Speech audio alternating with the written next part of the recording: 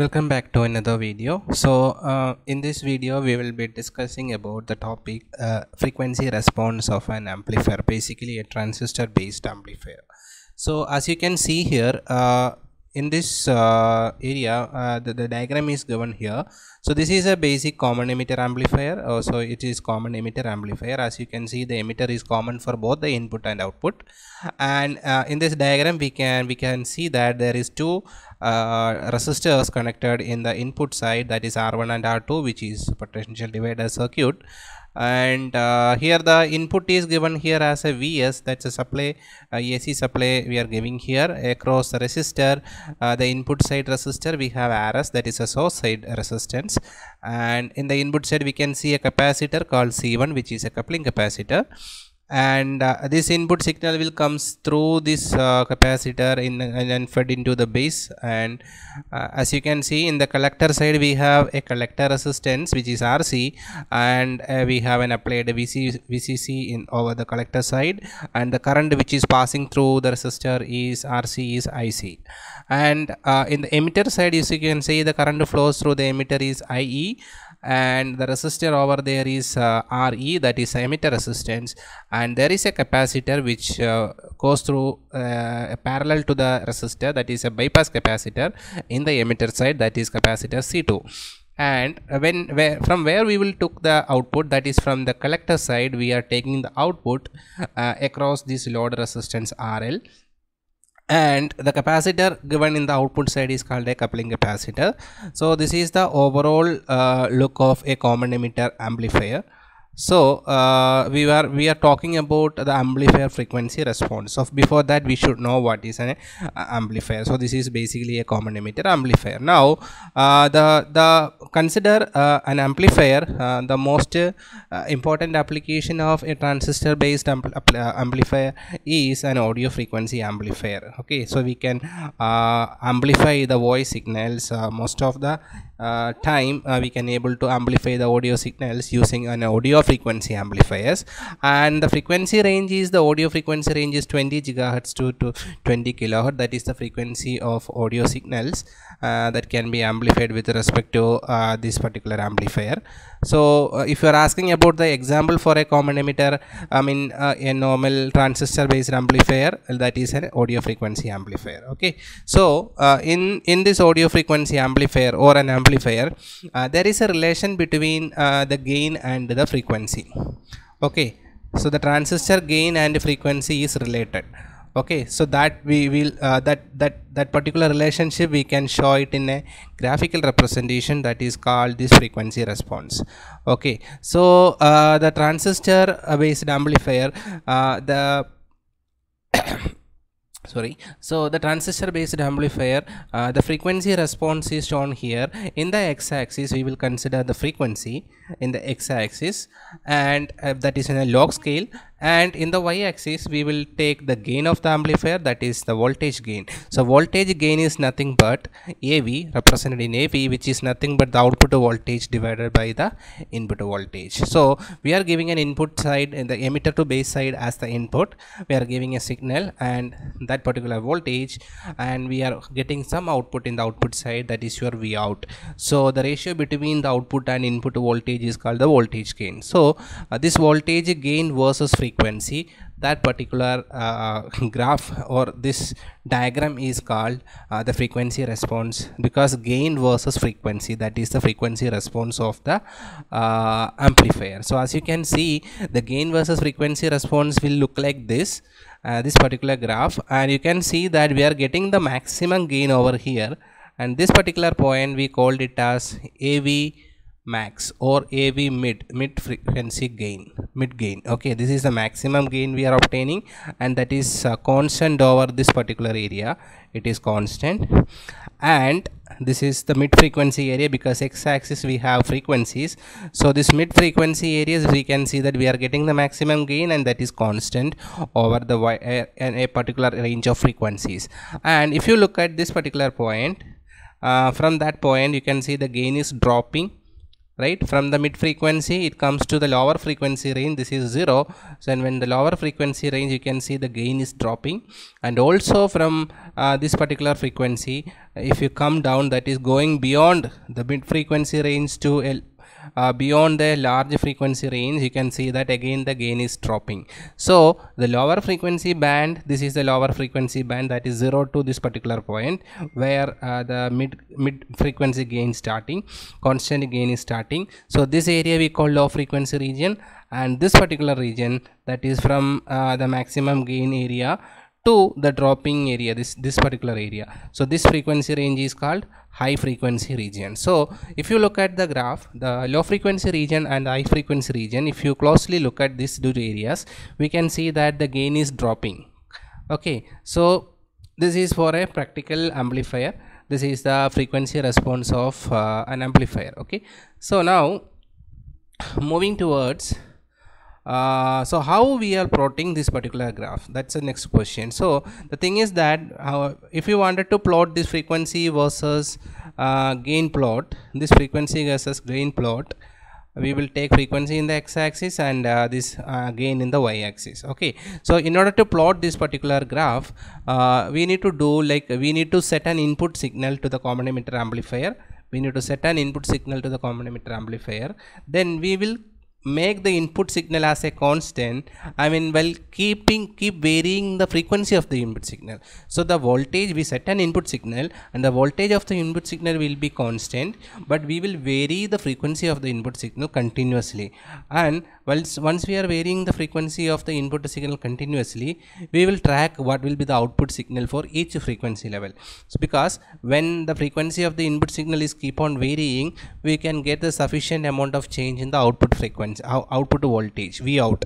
So as I can give you the hint, like the voltage in the input side will be constant and we are varying the input frequency Fi, we are varying, and correspondingly the output will also vary. Okay, so each frequency we are getting a different varying output voltage. So then we will find out the gain, that is gain AV is equal to V out divided by VA. So we are getting, since the output voltage is varying, for each frequency we are getting different gains. So that's how we are plotting this frequency response of the amplifiers. Okay, so that's all. And the area where the frequency is dropping, this area is called roll-off area. So we have two roll-off areas. One is from the mid frequency towards the lower frequency 0, the gain is dropping, and also from the mid frequency towards higher frequency, again the gain is dropping. So these two areas are called roll-off area. Okay, so now we will discuss about the cutoff frequency and bandwidth of the frequency response of amplifier. So I just redrawn the frequency response of amplifier, taking frequency in the y-axis and gain V out by V in, AV equal to V out by V in the y-axis. So this is nothing but the frequency response of the amplifier. And as I told you, this maximum value, this constant gain over here, this maximum value we called it as mid frequency gain, that is AV mid, or some textbook it is mentioned as AV max. Okay, and this particular line we can mention it as 0 dB line, that's the maximum gain we are getting. Okay, and from that, if you come down minus 3 dB, if you are coming down 1 dB down the line, again 2 dB down the line, and now 3 dB down the line. If you come 3 dB down the line, we called, and if you draw a horizontal line cutting 2 points over here and over here, so this line is called a minus 3 dB line, that is coming down 3 dB down the line from the maximum gain. And so this line is called a minus 3 dB line, and where we are getting two frequency point. These are the one frequency point F1, the other frequency point which cut your frequency response curve, that is F2. So this F1 is called lower cutoff frequency and F2 is called upper cutoff frequency. Okay, so where the minus 3 dB line meeting your frequency response curve. Okay, and this minus 3 dB line, the value of the minus 3 dB line is nothing but the AV mid, that is the maximum gain, divided by root 2, or 1 by root 2 times AV mid, that is maximum gain. So 1 by root 2 the value is 0.707, so we can say 0.707 AV mid, which is nothing but 70.7 percentage of the maximum gain, that is this 3 dB value. Okay, that means the maximum gain is here somewhere, but the amplifier, this particular common emitter circuit can be acted as an amplifier. The acceptable range of this amplifier up to 70.7 percentage, like this much, even we can affordable gain, we can consider an affordable gain up to this. That's why we consider this as 70.7 percentage. Below that we cannot consider, so that's why we are looking for a minus 3 dB line. Okay, this is all about the frequency. So cutoff frequency, this one frequency, once we are drawing a horizontal line by using minus 3 dB down the line, and that produce 2 points, one in the left side and right side of the frequency curve, that is F1 and F2. This F1 and F2 is called upper cutoff frequency. F1 is lower cutoff frequency, F1 is the F2 is the upper cutoff frequency. And if you wanted to find out the bandwidth, we can take the calculation F2 minus F1, so that will be the bandwidth of the frequency response. Okay, so that's all about this, the bandwidth of the frequency response. Now final thing is called we are going to analyze why the frequency curve look like this. Since we are getting a constant gain in the mid frequency, and we can see that there is a drop in the gain in the left side, that is the lower frequency area, and also there is a drop in the upper frequency area. And why it is having some drop in gain in lower frequency and upper frequency. And in order to analyze that, we need to look for the various effect of capacitors in your common emitter amplifier. So as you can see that in this common emitter amplifier, we can see that there are mainly 3 capacitors. One capacitor is called as this capacitor C1, which is the input coupling capacitor, and we can see that C3, that is the output coupling capacitor, and we have a bypass capacitor in the emitter side across the resistance Re. So there are 3 capacitors. So let we can examine the effect of these capacitors to the gain of the amplifier. So first thing is the coupling capacitors. So effect of coupling capacitors. So the input coupling capacitor C1 and the output coupling capacitor C3. So these two capacitors, if you are looking at this, the capacitor has some level of impedance. We called it as reactance. Okay, we called it as reactance. So reactance of the capacitor, that is Xc is equal to, we have an equation called Xc, the reactance of the capacitor, Xc is equal to 1 by 2 pi Fc. F is the frequency, C is the capacitance value. Okay, so frequency. Now we can see that F is the denominator term. So if the F, that is, we can write simply Xc is equal to 1 by F. Okay, so if the frequency is in the denominator term, when the frequency increases, what happens? Xc decreases. Okay, and when Fc decreases, when the frequency decreases, your capacitance, reactance of the capacitance Xc increases. So in the lower frequency range in a sense, the frequency is decreasing. Okay, from mid frequency towards 0, towards the lower frequency, the frequency is decreasing. The frequency is decreasing in a sense, your reactance is increasing. Okay, so when the reactance is increasing, what happens at lower frequencies? A greater Xc value exists in both the capacitor called C1 and C3. Because of that, there is a voltage drop across these two capacitance, and that will reduce the gain. That's why there is a reduction in gain in lower frequencies. And these two capacitors, the input coupling capacitor and the output coupling capacitor, in the higher frequency range, as you know, frequency increases, the capacitance, the reactance of the capacitance decreases, and it will act as simply a short circuit, and it will not have any effect on the high frequency range. Okay, so the coupling capacitor called input coupling capacitor as well as the output coupling capacitor, which will be having an effect on the low frequency. So these two capacitor is capable of reducing gain in the lower frequencies. So we understand why the gain is dropping in the lower frequencies. Now we will talk about the effect of bypass capacitor. So bypass capacitor is the capacitor which lies across the emitter side resistance parallel to the emitter side resistance. So here also we have the equation like as you can see in the diagram. So this is the capacitor Xc and across the resistor. So when the frequency increases, what happens? Xc, and it is proportional to frequency, inversely proportional to frequency, and lower frequency, as you know, frequency decreases, Xc value increases. Okay, so lower frequency range, this particular Xc value increases, and here not only the resistance Re, the Xc value increases, so that there is the total impedance of this particular resistance area will increase, and correspondingly there will be a voltage drop across this area, and because of that the gain will decrease.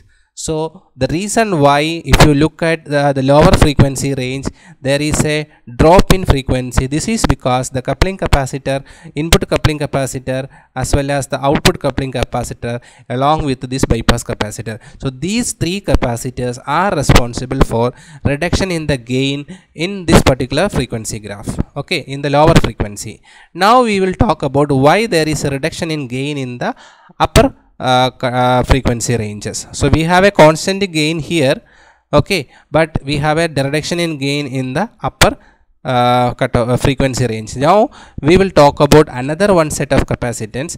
That capacitance is called junction internal transistor capacitor. Internal, this capacitor is not visible outside. This is the internal capacitance which is seen inside the transistor. So between the emitter and the collector we have an internal capacitance called CBC, that is capacitance between base and collector, and there is another one internal capacitance which exists between the base and the emitter, that is called CBE.